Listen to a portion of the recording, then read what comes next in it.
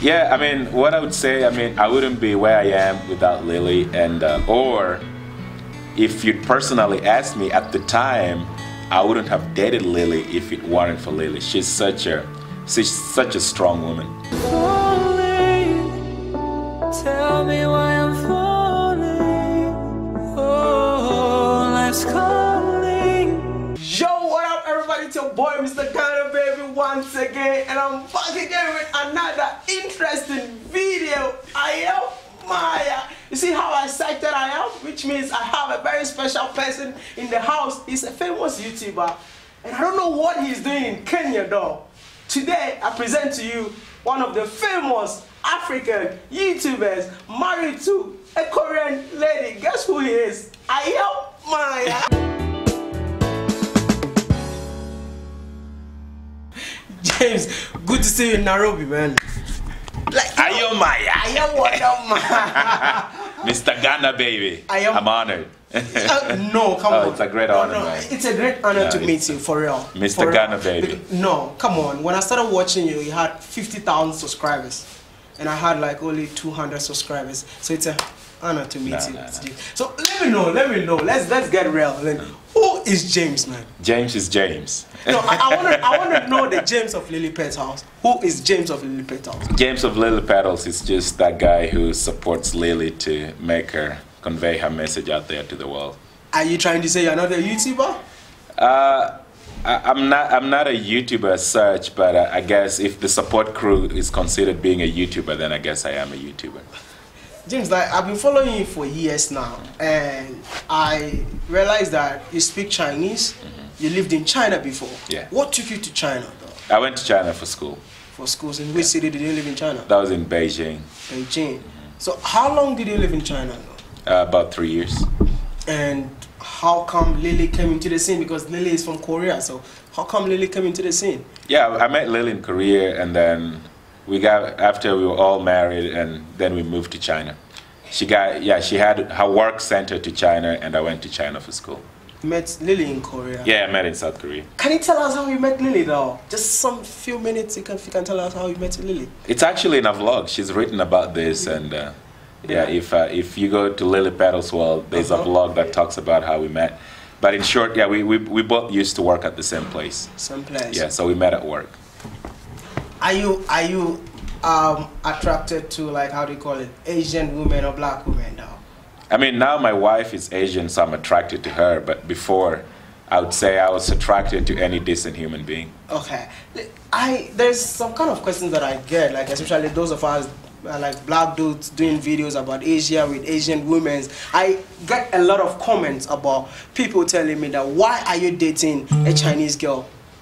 Do you read comments like that on your channel or something? Yeah, Lily, once in a while, I mean, you see people like that. But that's just what it is. I mean, people are people, and hey, my wife is Asian, and so, man, I'm so into her, and yeah, she's Asian, and I don't regret it a single bit. But the fact that we both came together is not because, you know, I was pursuing an Asian girl or somebody from Southeast Asia. It's just that at that point in my life, she happens to be the person I met and I bonded with that type of way. So yeah, we ended up finding, you know, a great thing together that we are building on. So I want you to say something for me. Can you be a Pan-African and still date like someone who is not African or something?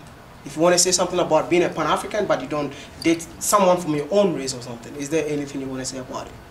Can I be a Pan-African and still date someone out of your race? Yes.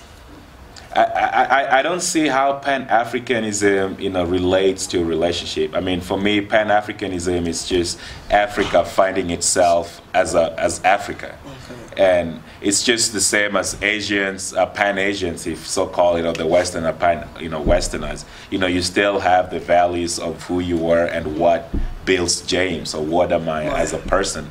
But that does not really, you know, get in the way of you, you know, being in a relationship across board like that. Those values, you still hold to your core values, but love brings you together. Okay. Yeah. James, like, I also want to know, like, being a Kenyan married to a Korean lady, What was the experience like back in Korea? How was it like? Like, how do people see? Because I've never lived in Korea before. If you talk about China life, I'll tell you more. But you married Lily back in Korea, so how was it like? I mean, at the time, you know, it's a different experience. I mean, you have to deal with, you know, at the time, at that point in time. I mean, now it just doesn't even occur to me. Like, if it occurred to other people, it fascinates me. I'm like, what's going on? But at the time, I mean, it was really difficult, you know, like to be able to be looked, you know, some type of way, or your relationship to be special amongst other relationships. So that was a hard pill to swallow at the time. But, you know, as love builds on, you know, as you get to know, I mean, for me, it was more about getting to know the people. You know, it was more about, okay, why do these people stare, or why do these people act the way they are? And I think having lived there, you know, I knew more about the people than they knew about themselves. So to me, it came in easy, because after learning and knowing about the people, it just didn't matter to me at all. But it's pretty difficult, especially if you don't really know the culture you're getting into. So I understand them in a different perspective. It's more, to me, it doesn't really come out as a racial issue as much right now than it used to before. It just comes out, to me, I see it more of lack of exposure, because for every stares you get, not everybody is judging you like, oh, it's a different race. It's more like, oh, maybe, you know, it's a cool thing, or oh, how is it possible, or how can they interact, or how do they communicate, and and some other people might be racially motivated, you know, when they look at you. So for me, it's always been a part. I mean, for most people I've talked to, I've come to a conclusion like it's just lack of exposure. Yeah. Now you move from Korea to the United States. Yeah. Will you tell me, like, which place will you love to stay for the rest of your life? USA, Korea, or move back to Kenya? I mean, if I had to choose a place that I want to stay, it's definitely right here in Kenya. It's always it's home is always the best. But you know, it's just. But and I actually, it's not. If I had to choose, if I had to look, then I'd come back home in Kenya. But now it's not gotten a place. I've gotten to a place in life that it's not about who I'm dating, or who I'm with. It's all about how can I provide for my family. That if I'm happy first, the haters will always be happy, or they'll always hate. So it just doesn't really matter for me. Like, my stability, economically, to provide for my family is the major factor that determines where I stay. Wow. Yeah. This is really amazing, James. Like, you know, Lily was telling me that, hey, try to get James before you go out to China. Lily, I'm with James. Like, I want to give you some time, just 1 minute. Say something about Lily. Yeah, I mean, what I would say, I mean, I wouldn't be where I am without Lily, and or if you personally asked me at the time, I wouldn't have dated Lily if it weren't for Lily. She's such a strong woman. And I feel like in the infancy of our relationship, she was the main driving factor, because, I mean, she knew how I felt. I equally felt the same way, but I just didn't have the strength. But she's such a strong, incredible person, incredible human being.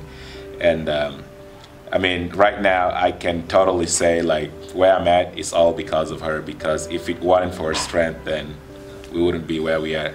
And for that, you know, she's always given me strength, and now I'm happy to give her that strength back after seeing, you know, getting that energy from her.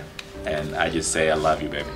She's amazing. James, that was really touching. I guess Lily is crying right now. And before I let you go, I know most of my subscribers are your subscribers. I know a lot of guys are watching you, because I remember there was a time someone told me that, please try and meet Lily Petals. And even if I comment on your channel, most of your subscribers, I can't believe what am I is here. So I want you to talk something to people who have been watching you. Any message before I let you go?